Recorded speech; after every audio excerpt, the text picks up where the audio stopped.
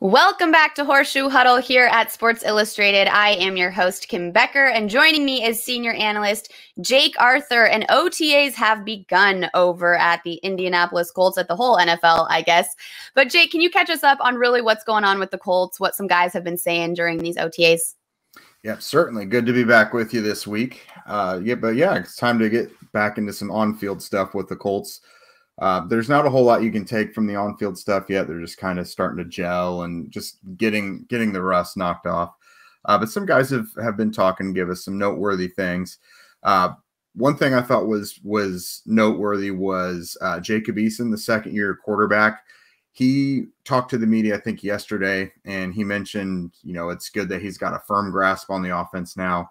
Last year was kind of a redshirt year for him. So he's got a firm grasp on the offense and is just much more comfortable heading into the second year than he was last year, of course.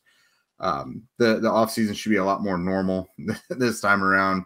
Guys can be there on site and things like that. So that's something to look at when we see the backup quarterback battle between him and Sam Ehlinger later this summer.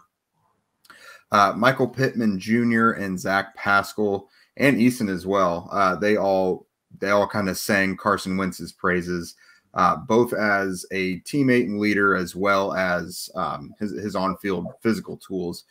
Now, some people have kind of been using that to be like, oh, if everyone in Philadelphia was wrong about that. It's OTAs. If there was already an issue, that would be an enormous problem. So we'll wait until there's any sort of thing that muddies the water to make any judgments there. But he's been doing all the right things so far.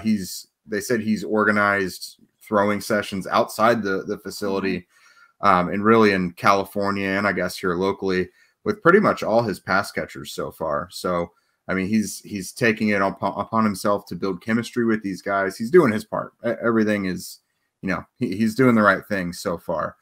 And then as far as the defense goes, talked to a couple defensive backs yesterday, and TJ Carey and Kari Willis. It's a young secondary, and Carey's one of the old heads, the veterans there. He really likes what they have in this young group. Says they've been making plays, previously, but they expect even more coming up. You got guys like Rock Ya-Sin, Julian Blackman, Willis himself. Let's see. Marvell Tell is back from his COVID hiatus last year. So that's something to look forward to.